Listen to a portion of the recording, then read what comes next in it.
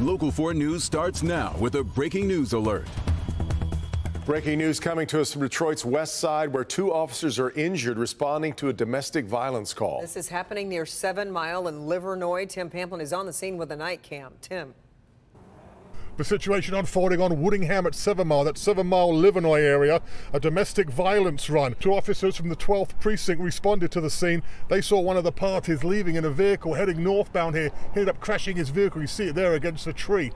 Police will always tell you domestic assault runs are the toughest ones they have to deal with. You never know what's going to happen, and like you said, they are full of emotion. You show up and things are already escalated to a high level, and we're walking in blind. And that's precisely what occurred here this evening. The male suspect was very excitable, got into a fight with the 2 officers. They ended up deploying their taser to take him into custody. During the melee, the 2 officers were injured. They're at the local hospital getting checked out right now. The suspect is in custody. That is the scene on the west side with the night cam. Tim Pamplin, Local 4.